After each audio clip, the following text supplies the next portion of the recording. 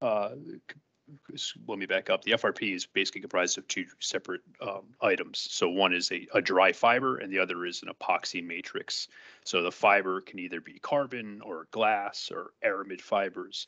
They all have different tensile properties, and they're essentially applied to the surface of existing structures to provide additional tensile capacity. Um, the blending of the epoxy and the fiber is what makes it a composite in nature. So how they typically work, so there's a few different methods of application for FRP. It could either be wet layup applied or dry layup applied. Uh, at the end of the day, it's basically just a fit over function of how you're going to apply the product, but it'll service in the same way, either way. So typically you're going to go through and prep the surface of the concrete structure that you're going to apply the FRP to. And the FRP is going to be basically the concrete surface is going to be ground down with a grinder to a CSP2, which is a surface profile. It's something almost like a textured sandpaper, so it's nothing too extreme. Then the fiber is going to be either wet laid out, which is it's cut into strips. The epoxy is basically poured over it in a bath. The fiber is going to be fully saturated in the epoxy, and then it's wet hung onto the actual structure itself. Um, I cringe when I say this, but it's sort of like hanging wallpaper. So if you ever worked with wallpaper in the past, you'll understand that it's basically just troweled on and it's smoothed out to take any voids and bubbles out of it. After it's fully cured, it's actually a rigid structure and it's able to supplement the steel in the actual structure itself. Um, Fiber is really good for more or less mixed use or renovation of projects. So for instance, if you have an old mill and let's say that the existing slab capacity is 100 pounds per square foot. Well, maybe we want to make it into luxury apartments and it has to now be 125 pounds per square foot, something along those lines. We can actually use fiber to help increase the capacity that's required because of the change of use of the structure. There are other alternate methods. You can use steel, or you can actually put down more rebar and concrete, but all those things add a lot of weight and actually lower your head clearance, things like that within the structure. So fiber can be a really good use as an alternative method for some of those strengthening applications. So some of the limitations with FRP are the way it's actually applied. So it's bonded to the surface of the existing structure, right? So we're basically relying on the intimate contact of that epoxy to the concrete structure itself. So if the structure itself is not um, in good shape, then that's going to be a relying factor of where the failure is going to happen within the fiber. The fiber is stronger than steel. It's much stronger than concrete. So the failure mechanism is actually within the concrete surface itself. So the problem is the concrete is only as good. I'm sorry, the fiber is only as good as the substrate that it's being bonded to. So ACI 440 is an engineering technical guideline that's basically used for FRP for engineers to reference whenever they're designing with FRP. So it goes the gamut from design. It also talks about surface prep, it talks about installation, contractor qualifications, all the different aspects of installing FRP. One of the big drawbacks is it doesn't talk about if the concrete substrate isn't adequate for FRP installation in the first place. So which can obviously become a large issue. So if there's active corrosion on the concrete itself, or if there's other issues underlying, basically what it says right now is to remediate those issues so it now meets the criteria. The two big benchmarks that they talk about within FRP reinforcement are the pull-off test and then the concrete compressive strength of the existing structure. So concrete compressive strength is typically 3,000 PSI. I'm sure people have heard about that, or 4,000. The bottom benchmark for FRP reinforcements is 2,500 PSI concrete. That's currently the big issue is in the ACI 440 is it's not variable. So they leave that as a benchmark. The other benchmark is 200 PSI for pull tests. So ACI calls for essentially the contractors to do a pull test prior to doing any installation of FRP on site. So they have to do, it's more or less a 50 millimeter dolly that gets glued to the concrete substrate and it's pulled off with a positester, and it gives you a particular load rating. So the benchmark is 200. So at this point, if for some reason you're hitting a level of less than 200 on that pull test, you're going to be in trouble, right? The engineer's already gone through and performed all the designs for the fiber based on this 200 psi, but the real life test on site, if we're only hitting 175 psi, what happens then? You can run into quite a few issues on site. So a little bit about just standard concrete deterioration. So deterioration surface falls, they are all activated essentially by water and oxygen being infiltrated into the rebar. The rebar then swells, just like any typical delamination, and micro cracking happens when that rebar swells, and you're going to get surface expansion and delamination. The big issue that we can run into is if these concrete beams have been reinforced with fiber and this corrosion is happening behind the fiber, then we have to deal with either removing that fiber, then repairing the concrete, and then rebearing the concrete, and then rewrapping the fiber. So it becomes extremely costly if that corrosion wasn't addressed prior to the fiber being installed. So the delamination of FRP due to corrosion, as I more or less just mentioned. So the corrosion is going to happen within the actual structure. If that corrosion is now occurring behind the fiber is going to actually sort of encapsulate the beam. A lot of times engineers will determine to decide maybe we wrap and have spaces in between these strips of fiber so we can have areas where we can monitor the actual health of the beam behind the structure. If they do that, we can still run into issues where the delaminations can be occurring in between the fiber, and now we're still running into the same issue. So we're going to have to strip this fiber off, remove the concrete, patch back, and then reinforce with more fiber after. So ideally, we want to treat the entire beam prior to actually installing the fiber at all. So this is where it's a little bit different from what the existing structure is. So if there's corrosion in certain areas, engineers are going to call for these areas to be chipped back, removed, sounded. You're going to repair, build back the surface. That's all well and good, but we want to make sure that we're also treating the underlying areas all the way down the beams for corrosion. That's where this is a little bit different from our typical means and methods, because everyone's been on the highway before where you see a patch in an area and right next to it there's another patch on a concrete column or a beam, right? Because the corrosion is just expanding out from where the original corrosion was happening. So the idea is to make sure that we neutralize and pacify all the corrosion within the beam prior to wrapping it with FRP in the first place. We've had some issues, or we've seen issues on site where, as I mentioned, we're going to have columns that are wrapped with glass fiber. So a lot of times you'll wrap a column for just confinement. There's really not a lot of strength required for it.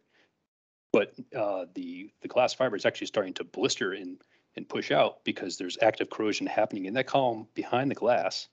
And it's causing localized delaminations where now that fiber isn't engaged to the actual structure. It's just more or less hanging onto that delaminated piece of concrete on the outside, not doing what it was designed to do. Oh. Turn this down a little bit. So this is just a video more or less showing, I'll mute that, so I don't know if you guys can hear me talk over it. This is a saturation machine. So this gentleman's actually applying the liquid epoxy to a dry roll of carbon fiber, and this is for a pipe job. Pipes are also very important. We use carbon fiber in pipes all the time.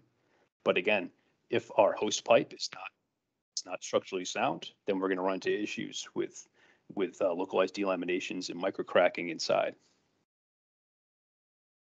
This is just like I said, a standard video of how fiber is applied to a pipe itself.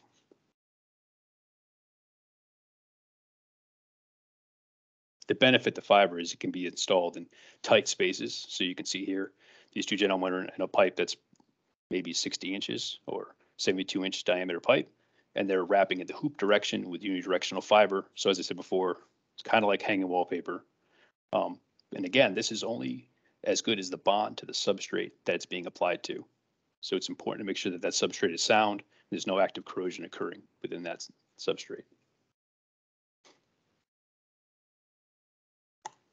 So what we've developed ourselves is we have a Serco FRP primer, which it's a two-part primer that's basically used, one, to help neutralize any corrosion that's occurring within the substrate, and two, to densify the existing concrete to help increase the overall tensile yield strength of the concrete.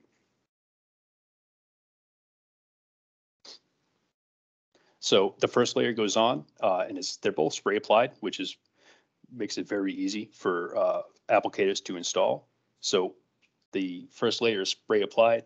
It migrates in the vapor phase, and it basically goes back to the rebar that's existing in the structure and bonds onto the rebar, and creates a passive film to stop and eliminate any corrosion from occurring in those areas. The second layer is also spray applied. As I said, it's going to actually react with the cement phase of the concrete to densify that outer 3-inch concrete cover within the structure. We do have a specification for the FRP primer as well. It's based off the UFGS specification that we have for some of our products. And here's just a standard list of some of the extra benefits that we have for this product. So as I said, it increases the tensile yield strength of the concrete. It's going to minimize the amount of concrete repair that's going to be required in the future, because we're going to neutralize all the corrosion that's happening in the beams, even outside of the areas where the original spalls occurred. And it's going to inhibit and prevent any corrosion, and also removes the chlorides that are in the structure as it is. So we had an interesting project for Pennsylvania DOT, where we went out and, per ACI standard, we did pull tests prior to installing any FRP on the substrate. And as you can see, the before numbers here, we're getting nothing more than 105 PSI pull test on the existing concrete substrate. So at this point, FRP should not be applied to this substrate. They either have to understand how to develop something with steel or somehow remediate the existing surface concrete to try and bring that substrate up to the appropriate capacity. The applicator went in and applied the Serco FRP primer to the surface and was able to actually test.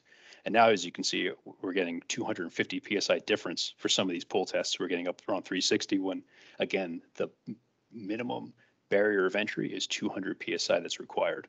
So this is a really nice benefit for our applicators as well as general contractors and engineers, because this is able to, which could have been a tremendous problem on site, this was able to remediate the entire solution and make sure that fiber was actually still be able to be installed on the overall structure. So as you can see here, the cost of repairing the concrete, chipping out all that bad concrete, rebuilding it, and then also having to wrap after could be upwards of $500 a square foot for concrete repair. The FRP primer is installed for $1 a square foot, and it took 7 days for it to react, since it does flow in both the ionic and the migratory phases, in the vapor phase, excuse me. It took about 7 days, and then the substrate health was high enough, compressive strength was high enough. We were able to do the pull tests and get those readings that we needed to be able to go forward and to apply the FRP. This is just our standard. This is actually the details within PennDOT, excuse me. So PennDOT does a great job, because they say right here that if there's active corrosion already happening, that it has to be arrested prior to any kind of FRP.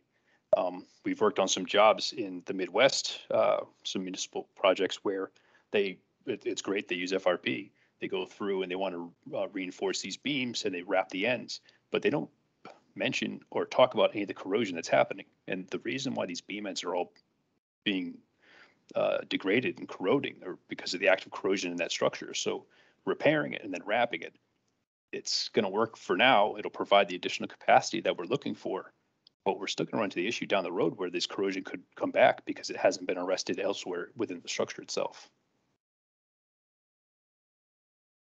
Another project that we worked on was LaGuardia Airport for the the new Delta terminal. So for this one, we put the primer on.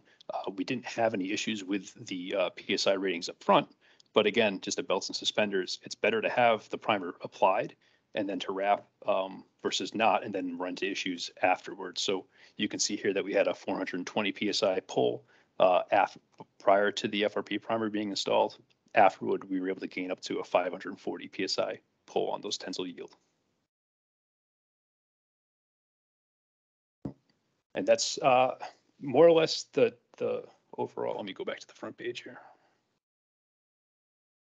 If anyone has questions, as far as the FRP primer, how it works with the corrosion, I don't know if Cost and if people have been either messaging on there or if you want to give them my email after. We have specifications for this as well. As I said, the big benefit on the sales side of this is it's relatively inexpensive when it comes to a cost per square foot compared to what actually the cost of installing FRP is. So just as a benchmark, typically FRP is going to be installed from anywhere from $30 a square foot up to $100 a square foot based on wages and design and those kind of things. And applying the FRP primer over the surface of that for another $1 a square foot is a tremendous safety net to make sure that there's no issues down the road for the overall structure. Yeah, thank you for that presentation, Greg. Yeah, if anybody has any questions, for Greg about the project, anything like that, just go ahead and unmute yourself and ask your question, and we'll be happy to start answering some.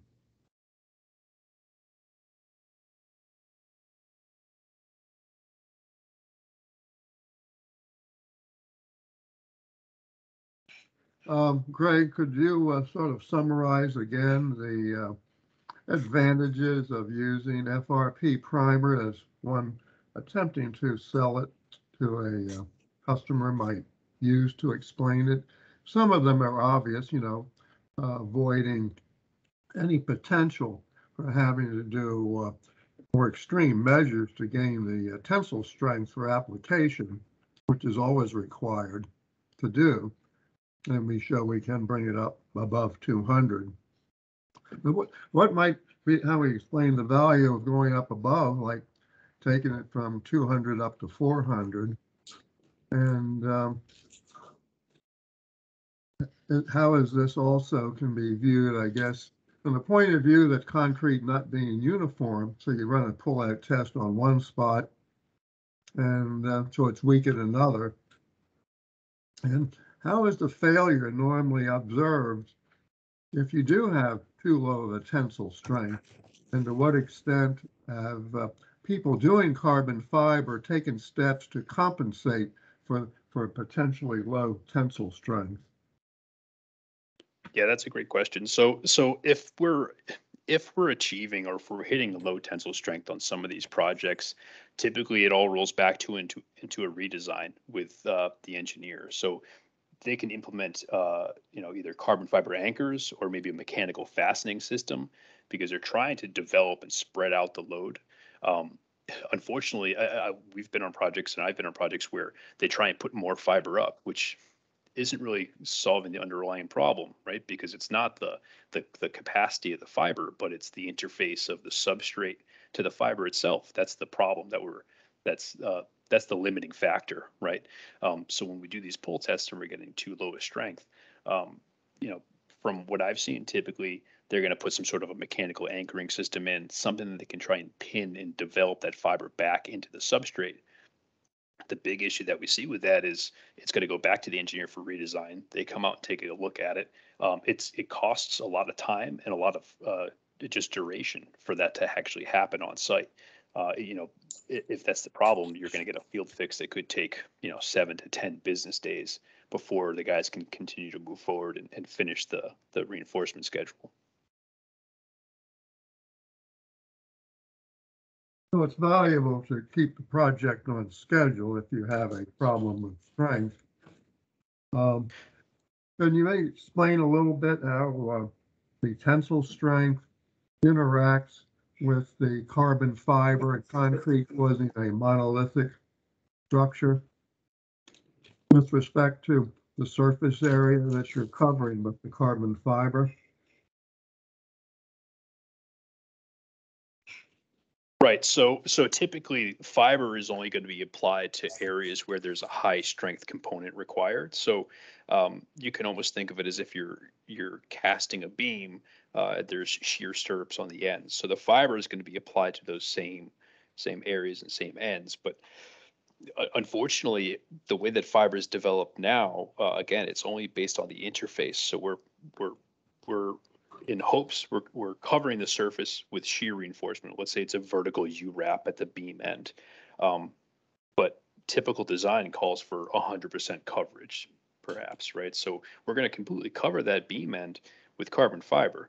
Well, now we have a 5-foot area that's completely closed off from visual inspection, but the top of the beam, it could be a joint that runs over the top of the beam or something along those lines, where water and moisture can still get in, and that corrosion is still going to be active in the back behind this area. So now we have no way of understanding and visually monitoring the ends of these beams, which can be very problematic. So if putting the primer up, it's going to help us to neutralize the corrosion up front, then we don't have to worry about that. And also, we typically try to advise engineers to have the FRP wrapped in spaces. So there are those visual representation areas, so we can actually look in and monitor, make sure that there's no issues that are happening.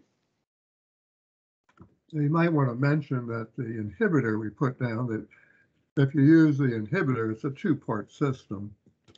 And you're applying one part for the strength and then one part for the corrosion. It's the same migratory corrosion inhibitor that we use on the reinforced concrete. And we have a tremendous amount of experience with it and its performance. And treating the whole beam, then you totally avoid the problem. And if you're worried about water, you can even treat the whole beam, because the primer, besides increasing tensile strength, it also improves the compressive and resists water penetration. So we have a lot of positives that go in to cover a myriad of potential problems that you just pointed out, Greg. Right. And I mean, one big issue that I've seen are typical spall repair details, where they say to square off a patch, remove the bad concrete in that area, and then treat the inside of that voided space, that chipped up area, with maybe with a corrosion inhibitor. But they don't expand that corrosion inhibitor out to the surrounding areas. So now that area is good. We can all agree that there's going to be no corrosion in that certain spalled area.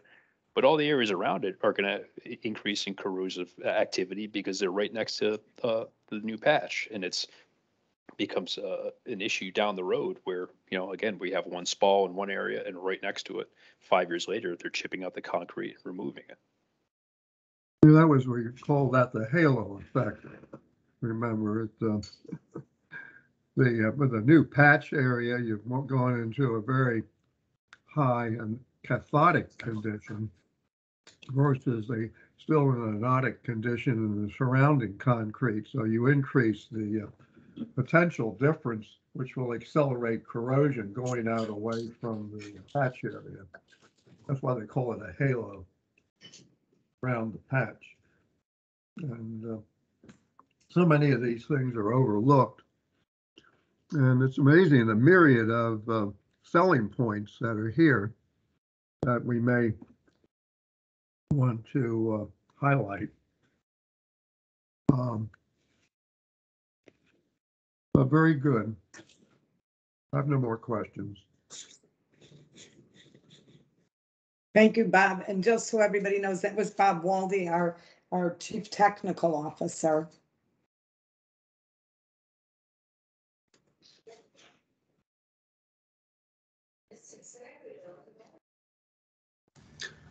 I had a couple of questions. Is the floor still open? Yeah, absolutely. Yeah, so this is Dan Berg with Phase 1 Shoreline. I totally understand, and this makes a lot of sense. You want to bring up that tensile strength and that strength of the interface, because that's, if that fails, everything fails. A couple of questions on the application. Are you saying $1 a square foot per application?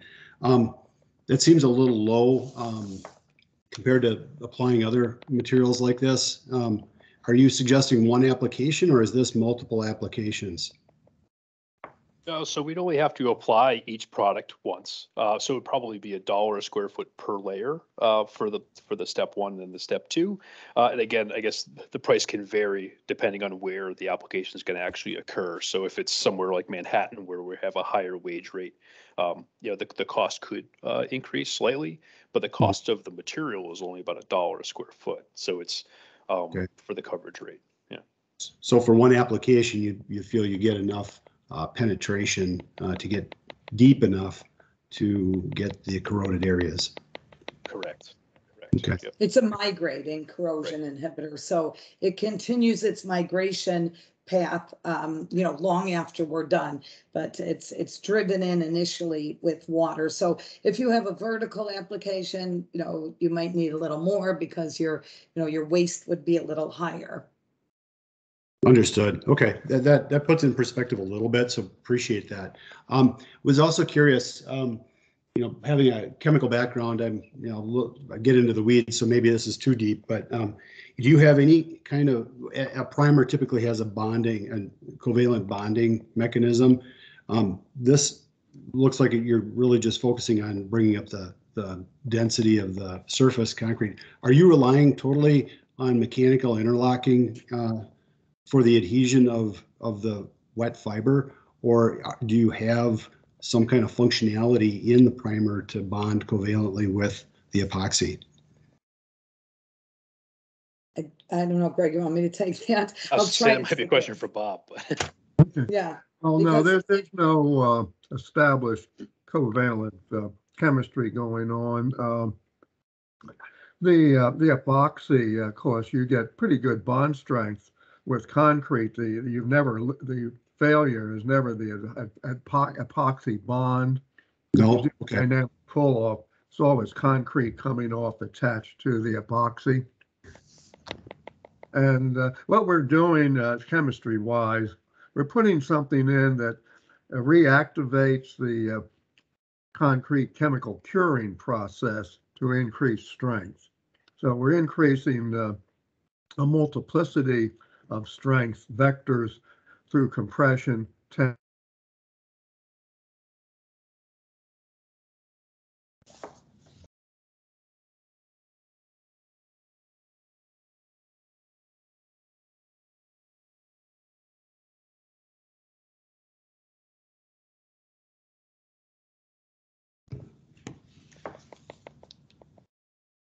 Did we lose Bob? I think we lost Bob there. Somehow he faded off. No, I finished talking. Okay. My microphone's on.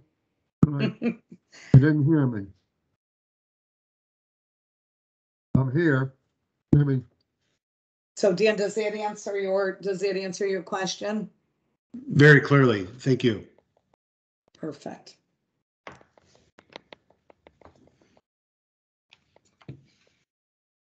We've been in the, just as a course of record, we've been in the fiber business for, more than 20 years.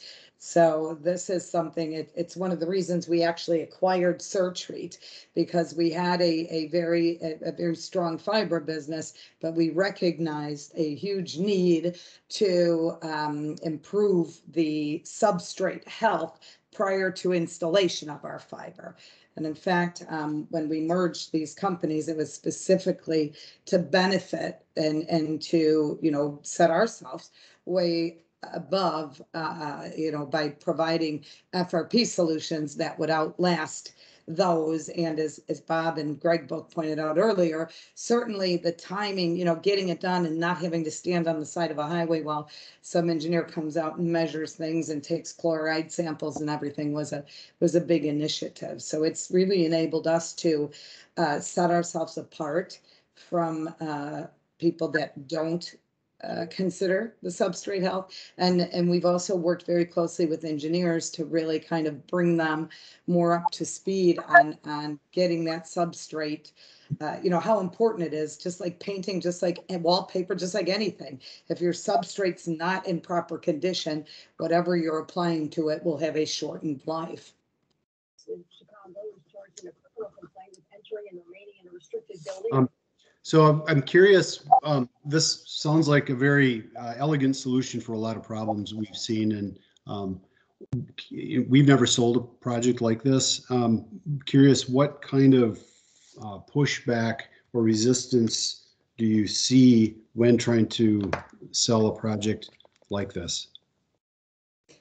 Well, typically the engineers, when the engineers realize that it's such a insignificant amount, I mean, typically FRP completed, FRP solution is at a minimum around $20 to $25 a square foot, just, driven by the cost of carbon, of course, right?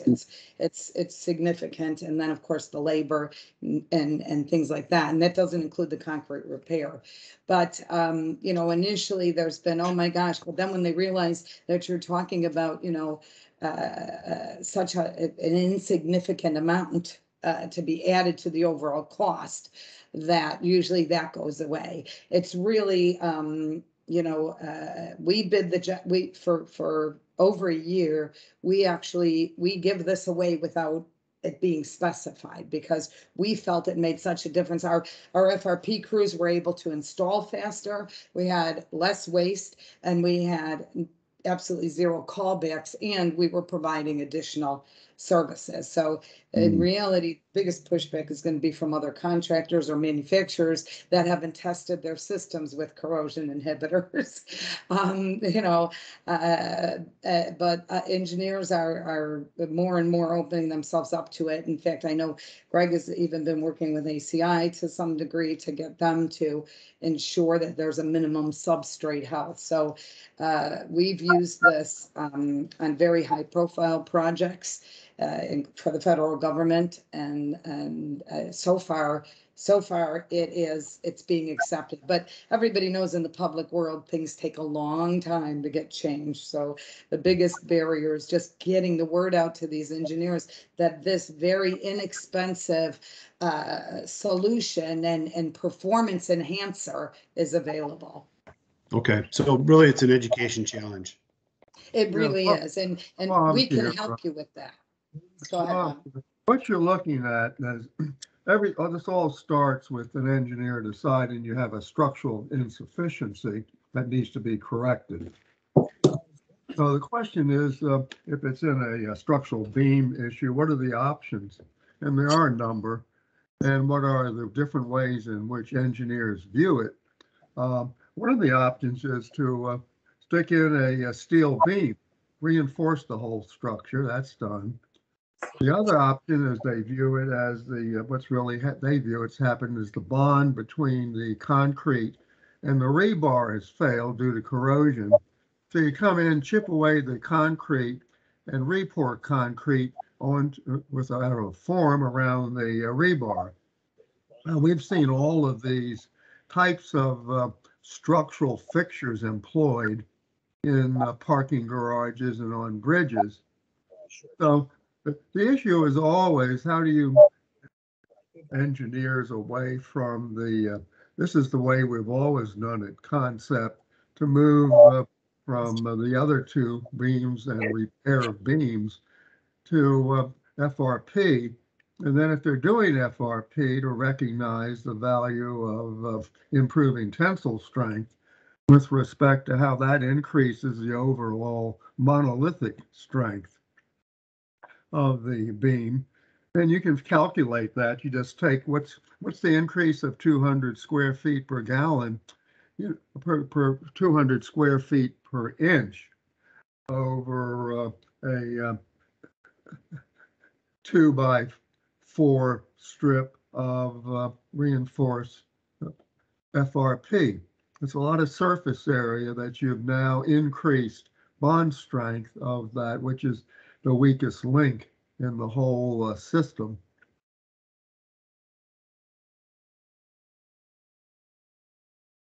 So it's always a matter of selling things against alternatives, and that's where we are with all of Surtreat products, that we're selling against the alternatives, many of which are cast out there due to prior history. And in some instances, the people responsible for maintaining the facility just ignore the problem until it gets to the point where you have to either tear it down or rebuild it. I mean, right now there's a bridge across the Potomac in Washington, D.C., the Roosevelt Bridge, main highway going from Virginia to D.C. They had to cut a lane on each side. So that causes traffic jams because of corrosion of steel structures, as in their minds has reduced the load-bearing character of it. Well, if you look at it, I go by, I can see it if I go in on the train into Washington, the train tracks go right adjacent to it. Probably about 10% of the total steel is suffering 90% of the structural damage. So if you could get in there early and just treat that, you would eliminate all these problems. And it's the same thing as with structural beams. Many instances, I think, as people have seen where they go in, they're going to look at FRP, the condition of the beam is beyond the point where you could do anything because it has so many cracks and loose concrete in it. You know, to what extent have we seen that in the past, Greg? All the time. Well, I'm looking at the propensity for the people, particularly in the municipal arena, to ignore for long periods of time corrosion damage, whether it's in steel beams or reinforced concrete.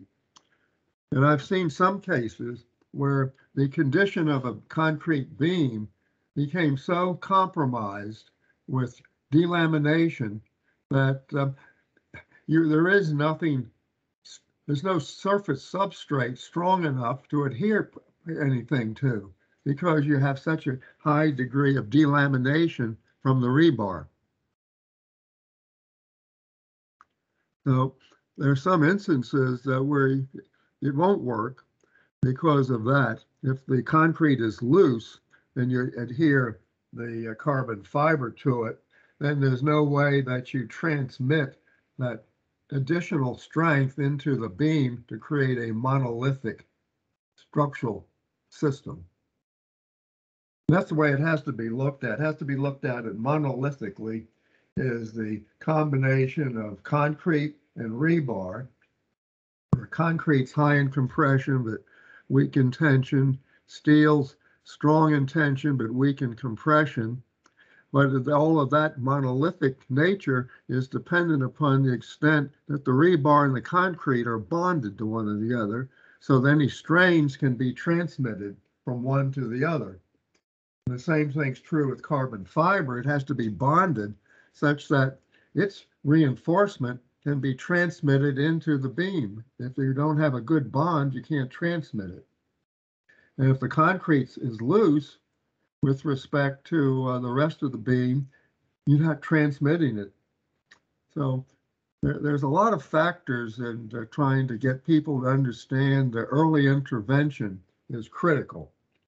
And I would say that's the biggest problem with the deterioration of our infrastructure is watching it decay and then only doing something once it's beyond the point where if you don't do something, you're in a condition of potential structural collapse, or you have a collapse like the bridge in Pittsburgh.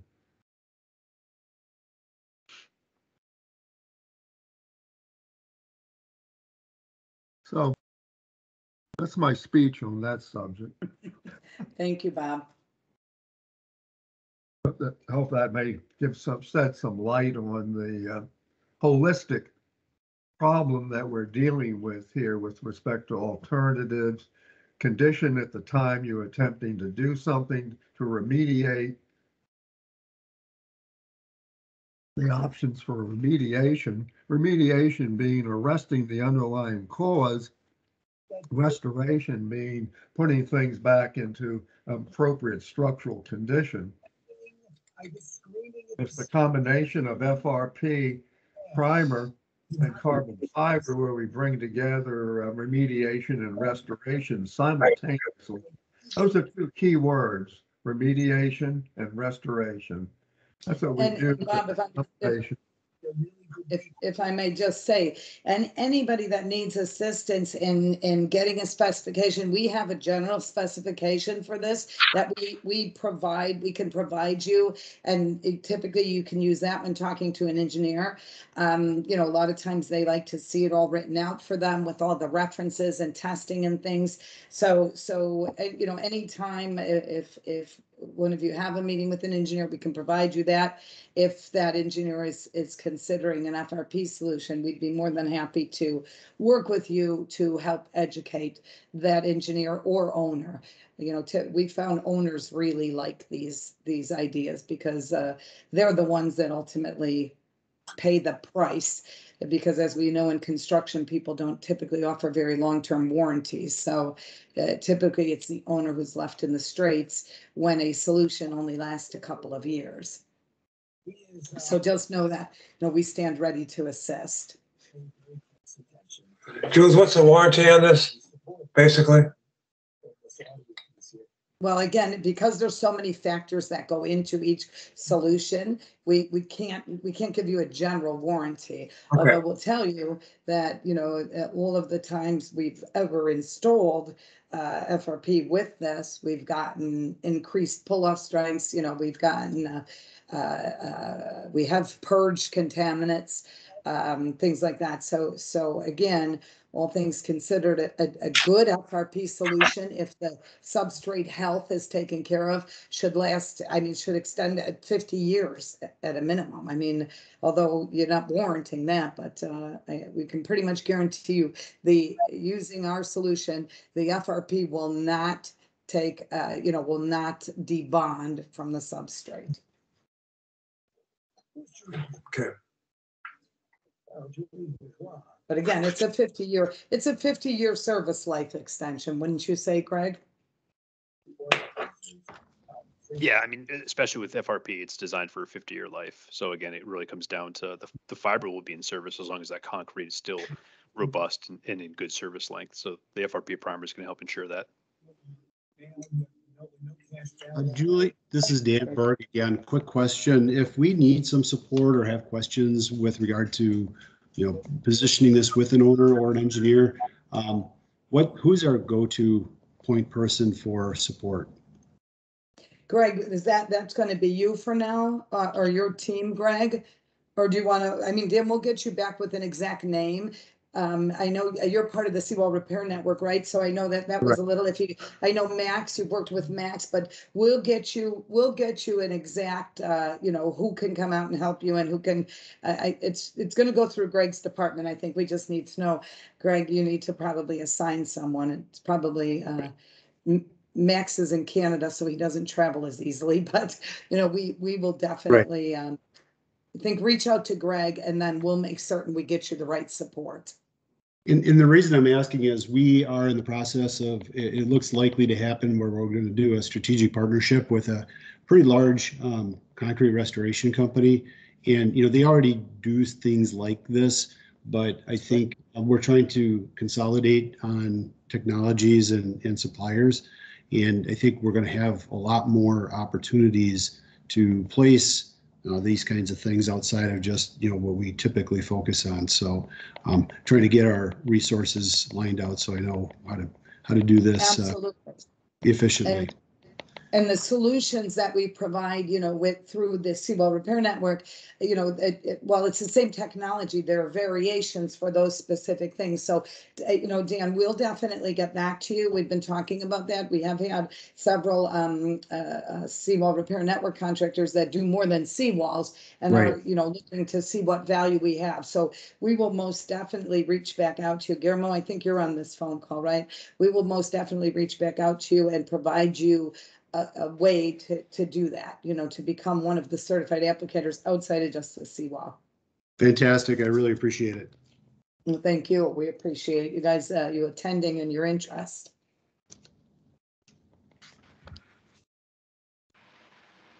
Well, if there's no more questions, Greg, I guess it's back up to you to close it out. Yeah, thank you for everybody's time. I think Costin has the attendance list. So Costin, if you want to send out my contact information to everybody on the list, if they have questions, either I can provide answers or I'll reach out to someone else internally in Surgery to make sure that we can get those answers for you. Hey, Greg, here, question, Mario, is this available as a PowerPoint, your presentation?